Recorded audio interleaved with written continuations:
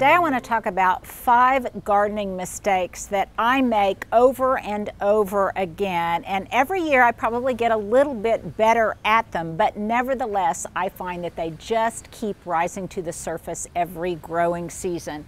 So I thought I would go through them, and you guys might be thinking about your own yards and your own gardens as I do so you can see if you can relate to some of these.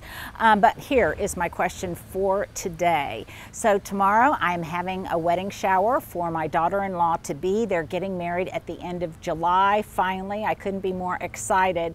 And as one of their wedding gifts, I want to give them something garden related. Now they have a loft apartment in downtown Denver. They do indoor gardening but not outdoor gardening. So I would like some gift ideas from you guys.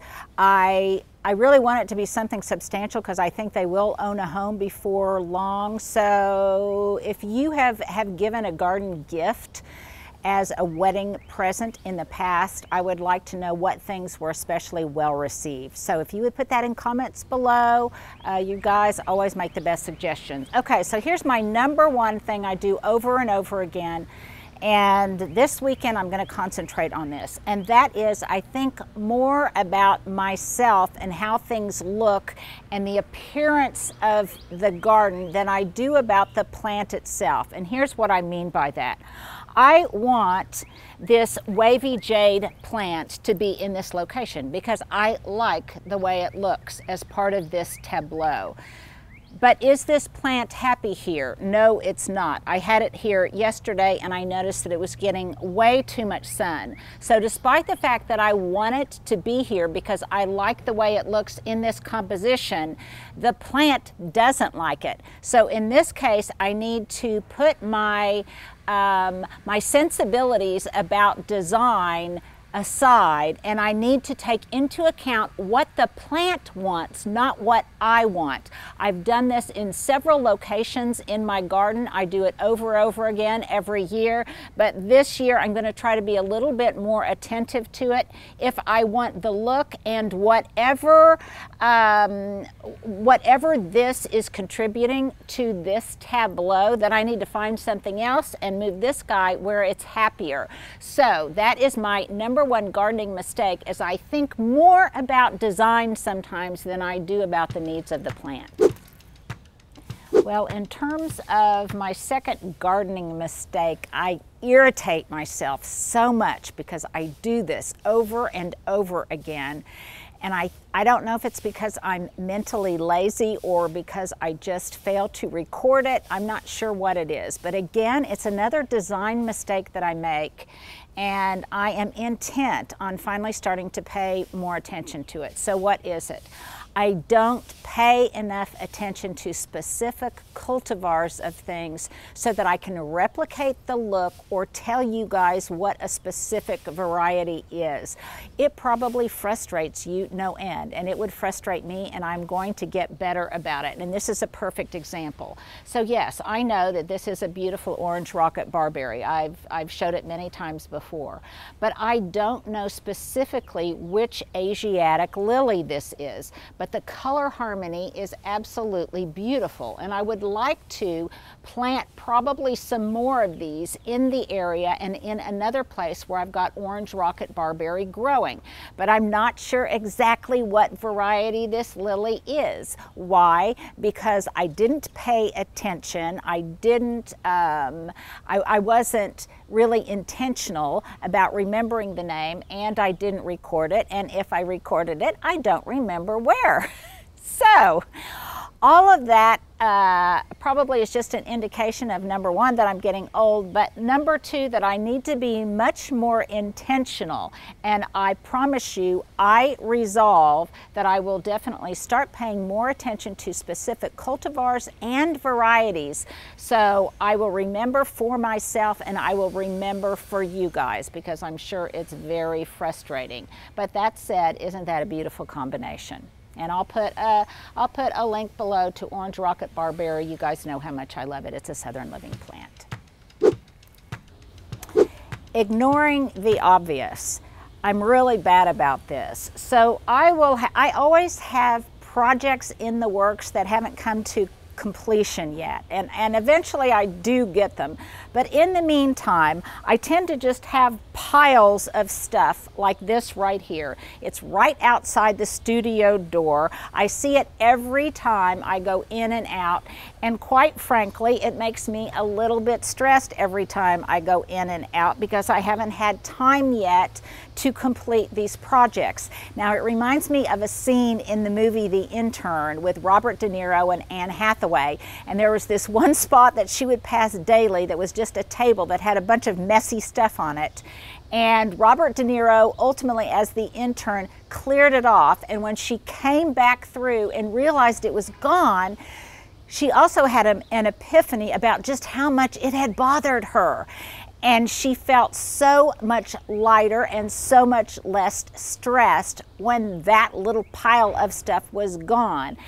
And so my next, so that would be my third gardening mistake. And the next one that I resolved this weekend to take care of, I need to put all of my little projects in one area very neatly instead of scattered all around the garden, where I will eventually tackle them without creating additional pressure and stress for myself by just seeing piles of stuff around that then, by the way, do things like hold water, that then holds mosquitoes and all sorts of other kind of secondary issues. So that is my third gardening mistake that I make over and over again, is I ignore the obvious. Piles of clutter and projects that I have scattered throughout the garden that need to find a home. That was my number 3 big mistake. So my number 4 mistake that I make over and over again is I don't prioritize a lot of my garden tasks. And it's especially important, I think, when you have a lot to do in the garden and you've got a limited amount of time to do it.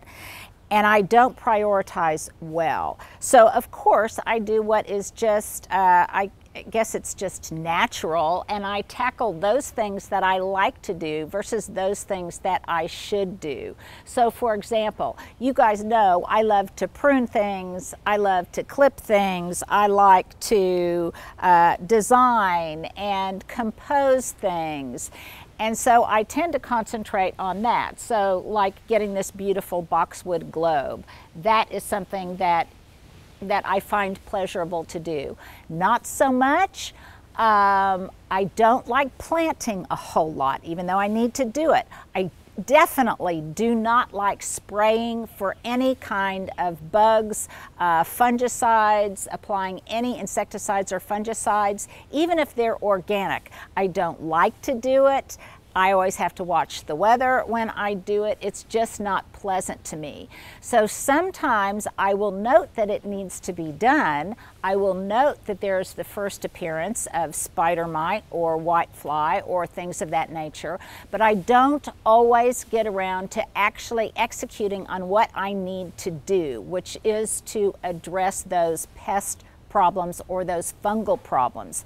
Now, what can you do? Well, number 1, I can create more what I call negative space and lessen the congestion around problem areas that tend to be prone towards to a congestion of some kind of pest like spider mite or whitefly and fungal problems. They basically need more air circulation, and so I can improve the air circulation around them. Typically, you guys have asked me what my go-to insecticides are.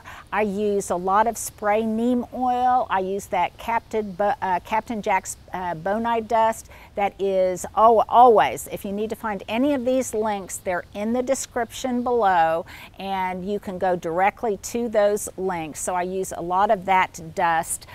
This time of year, as budworms start making an appearance, I will use bacterial thuringiensis.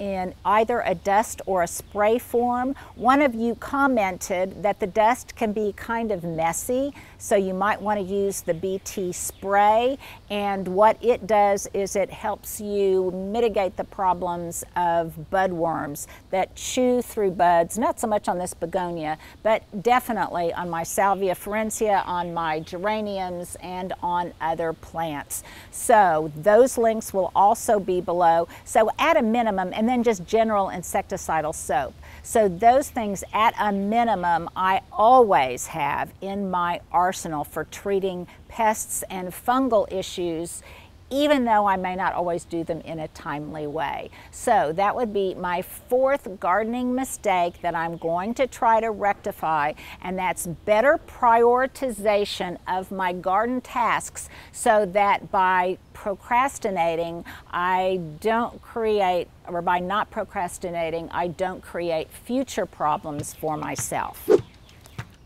This isn't necessarily a tip, but it's an observation. If you sometimes feel like I do, that your garden is just too cluttered.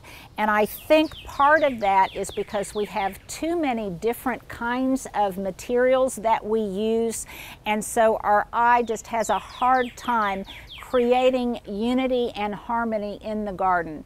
So what I'm trying to do more of is create more visual precedence. And what do I mean by that? So definitely I've got lots of terracotta in my garden, and I'm going to try to restrict what types of planters and pots that I use a little bit more so things don't look quite so discordant. So obviously I really need to tackle this, what I call my boxwood theater. I usually have done this a long time ago, way early in the growing season, and this year I just haven't gotten around to it.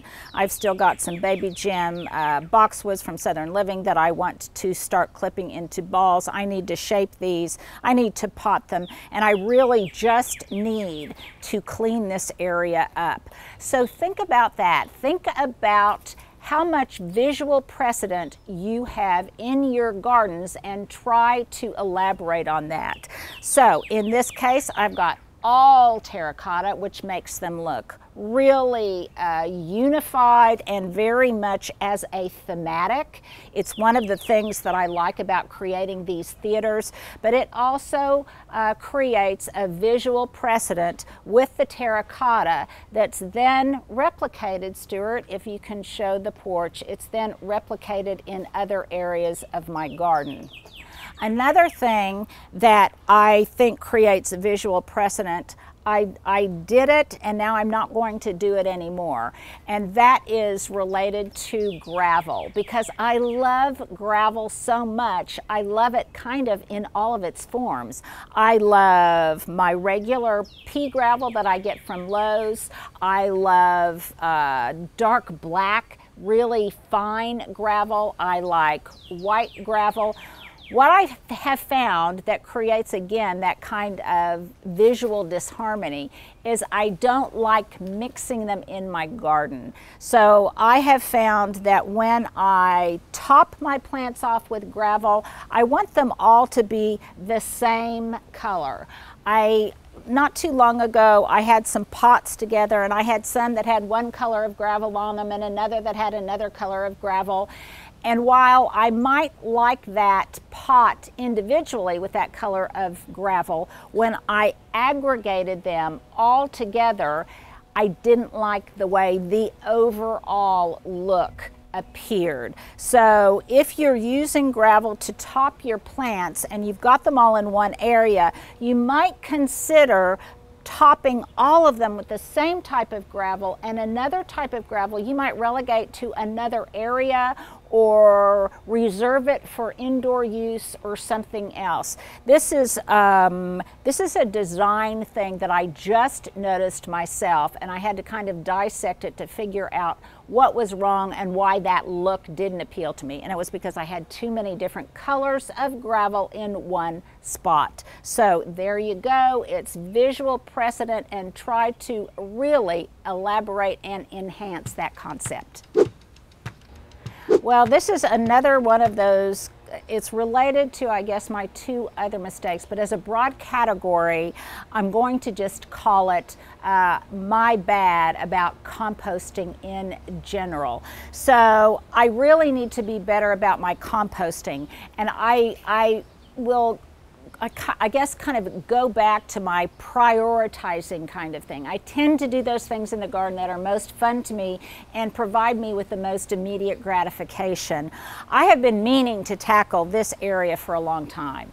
I have in my compost tumbler, which I love, I have a beautiful batch of compost that I fully intend to mix with a lot of these dried leaves that have been sitting here forever that I'm going to shred in my Works leaf shredder, and I will put a link below and probably do a story on Instagram when I do it, because I can create some really, really wonderful composted mulch with both my homemade compost and these leaves. So I've been meaning to do that forever, and also tidy up this whole area over here that's really, it's really another one of those cluttered zones that's bothering me. And at a certain point, I can't use that I'm so busy as an excuse, because that really wouldn't take much time at all for me to tidy that up. So I'm gonna quit using that as an excuse. The other thing, the other big part of that is that I've got this compost holding bin here, and I have never really utilized it effectively. Last year you saw how I had it planted in the front. I had all sorts of succulents and things that were coming out of the front. It was very pretty. It was very attractive as far as compost bins go. Most of those things died over our hard winter, but I just have this big holding bin of stuff that is not being composted because I haven't gotten it out of my compost tumbler, so then I could take some of this material and put it in there. Now, in my defense, it's not easy to get stuff out of here, because when my sweet husband had this made for me a number of years ago, he didn't think about its accessibility. So there is really no way I can't just fold down one of these panels to access the composting materials in there. I have to literally go from the ground, or from the top down. And that is not handy. So I keep telling myself I'm going to get somebody out here, a handyman or whatever, because my husband has many qualities, but he is not handy, to kind of fix this so that it's definitely easier to access and easier to ultimately turn into compost. I'm sure the stuff at the bottom is absolutely beautiful because it's been there forever, but can I get to it? No. So this has been one of those things that has been bothering me for a long time. I get a big demerit, no gold star here. I get a big demerit for not taking care of this and the rest of this area. So hopefully next time I talk to you and I do a walkabout, I'll get a big shiny gold star, because I will finally have tackled this composting area. So those are my 5 bads, my 5 mistakes that I keep doing over and over again, that I really am going to try to challenge myself on this week, this coming week. Heat is not necessarily an excuse. So there you go. Those are my 5 mistakes. Please put in the comments below if you can relate to any of them. Well, here is my ensemble for today. Most of it compliments of my mother-in-law. The dress is actually just an inexpensive one I've had for years. It came from Forever 21. My sandals are the same ones that I got at Target the other day. I'll put a link below. By the way, you guys, I love these sandals, and I find that I wear them almost daily now, so they've been a great investment for the summer. They were just $19. My earrings I had on the other day as well. These are lucky earrings that came from TJ Maxx.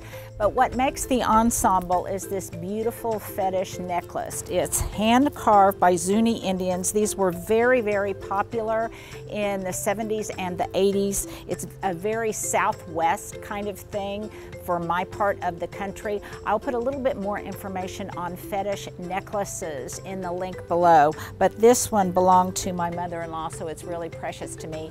And no, they can be valuable, so I will not be working out in the yard in this. So there's my fashion ensemble for today.